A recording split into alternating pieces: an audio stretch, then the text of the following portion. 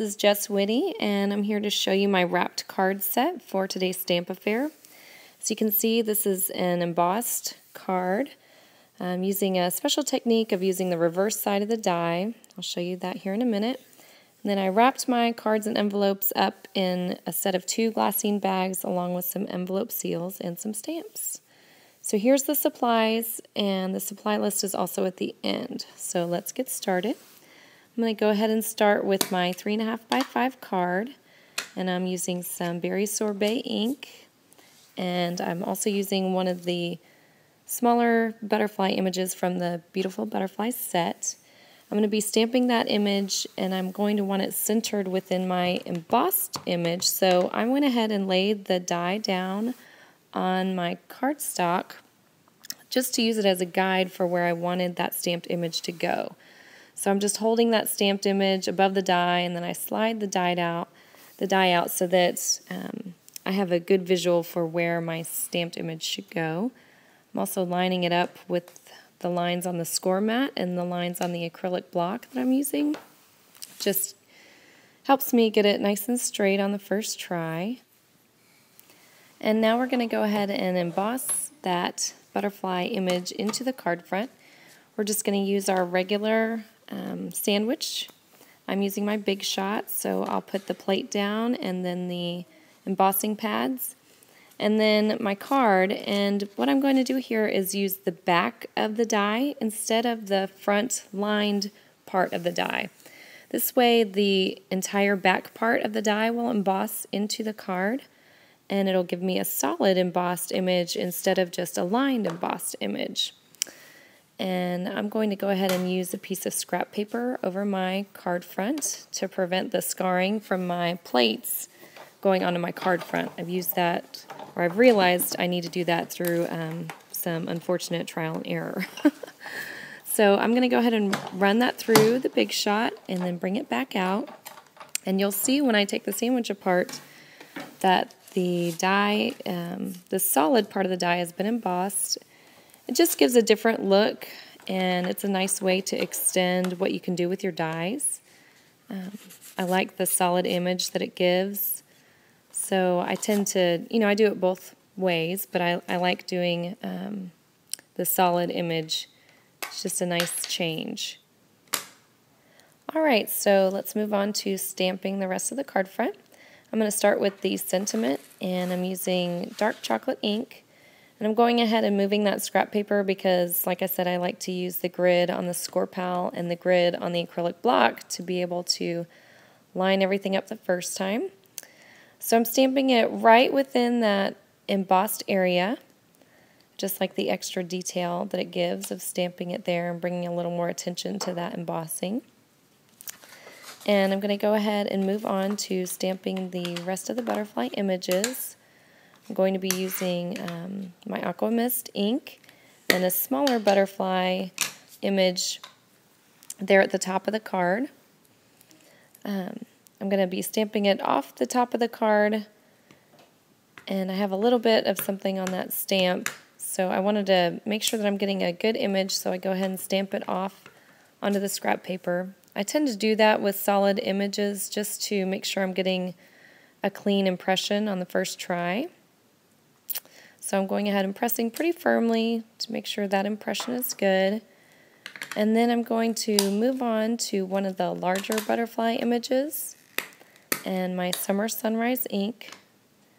Definitely my most used ink, I would have to say. Definitely my favorite.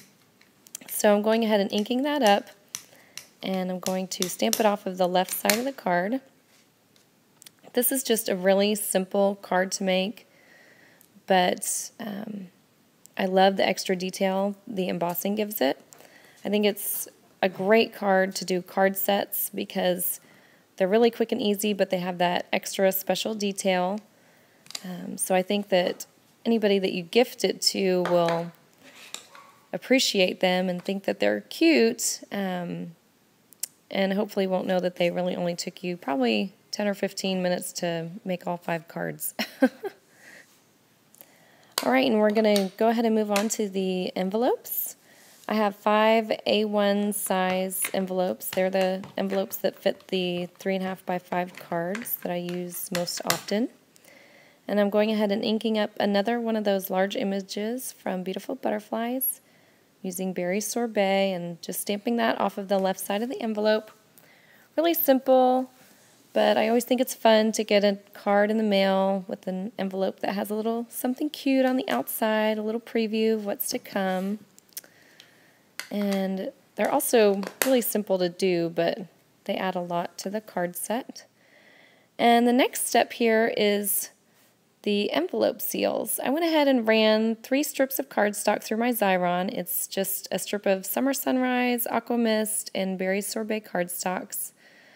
The Xyron was just a little awkward to get in the video, so I went ahead and just ran them through together, and then I'm going to cut them apart.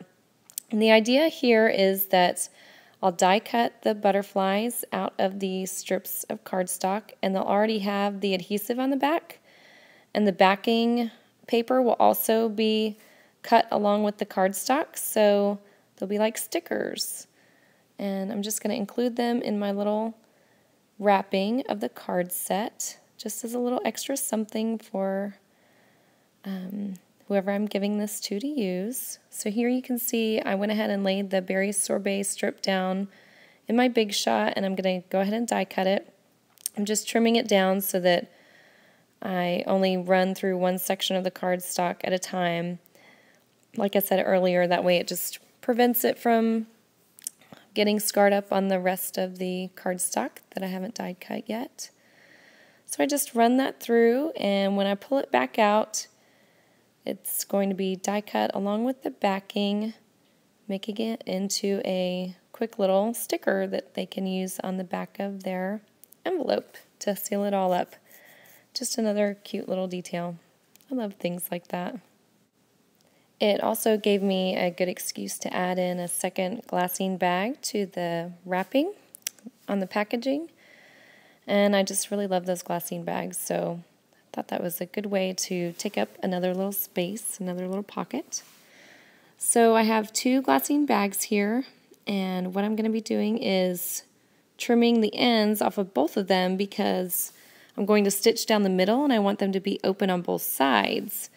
So I love that little pinked edge, the original edge, so I went ahead and used those old decorative edge scissors. The pinking ones are one of the few that I've kept around. Still think they're pretty handy. So I'm just cutting the ends off of both of those bags. You have to be a little careful when you use those darn scissors to make sure you get all the cutting nice and neat. And I'm just going to stack those bags one on top of another. I went ahead and laid them together, and I'm going to add just a little bit of adhesive to the smaller bag, just so that when I run it through my sewing machine it doesn't wiggle around.